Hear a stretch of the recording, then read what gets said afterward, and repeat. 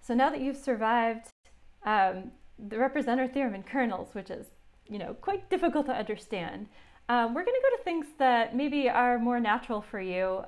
So we'll do ridge regression, kernel ridge regression, and least squares and kernel regression. So all of these topics are sort of closely related to each other.